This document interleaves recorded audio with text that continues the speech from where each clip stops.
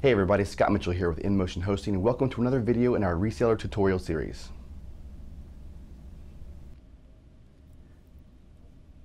Okay, so in today's episode we're going to show you how to create a cPanel from within your WebHost Manager, or WHM. The first thing you want to do is actually get to the WHM. So if you don't know how to do that, I'm going to show you that. You go to your domain name and put a /WHM after it.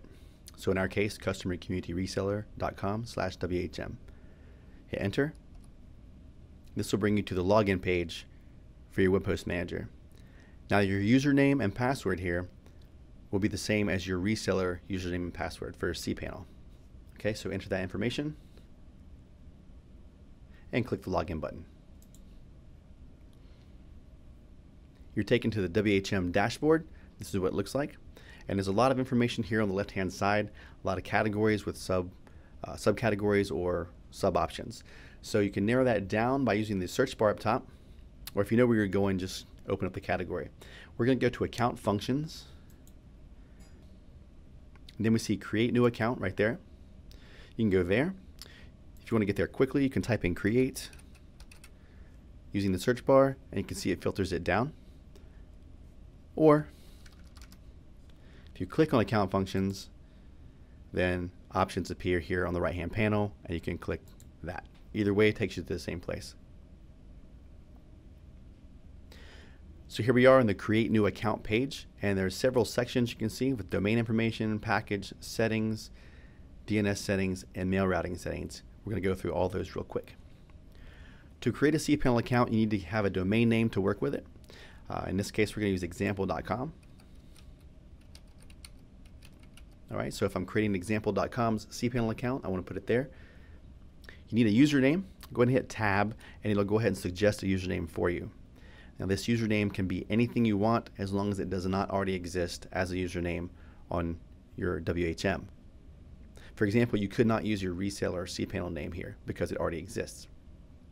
All right, next you're going to give it a password. You can give a password, or you can use the password generator. The password generator will generate a very strong password at 100 strength, which is as strong as it gets. You can use any password you want. Just try to use something, strength 50 or above to make sure it's pretty strong. Okay, once you've done your password, you go down to the email section. Now this is going to be the admin email for the cPanel.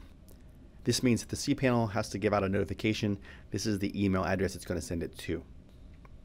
So if you're creating a cPanel for a client, maybe you want to use their email address here so you don't get all the notifications. They're the ones that are going to be logging in to maintain the cPanel, so it's logical that you can use theirs. Any email address you want though.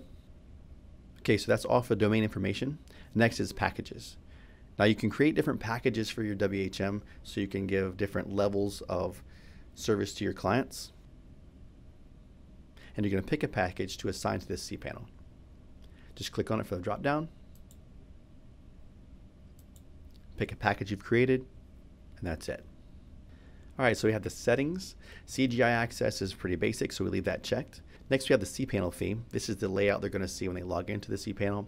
The X3 theme that's currently selected here is on its way out, so we want to go with a new one, which is the Paper Lantern theme. All right, and locale, English is default, but you can select any other one you like if you need to. Here we are at the DNS settings. Just go ahead and leave these as is. And then the mail routing settings you can also leave as is. Now you can change any of these options that you like on any of these categories. If you know what you need it for and you know what you're doing, feel free. This is just the default setup. Once you got everything set, hit create. And the WHM will then go ahead and create the account.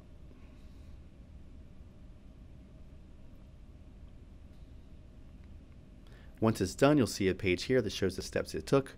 And now the cPanel is created and your client can now log in. Well guys, that's it for another episode of the Reseller tutorial series. If you liked the video, be sure to like and subscribe to the YouTube channel below. If you have any questions, comments, or requests for future videos, leave those in the comment section below too. See you next time. Did you know the InMotion Hosting Support Center has thousands of articles, pictures, and video tutorials to help you out with your web hosting questions? Something for everyone, from beginners to experts. Join our community and sign up with your Facebook or Google Plus for free swag, prizes, and discounts. Visit our support center at InMotionHosting.com/support.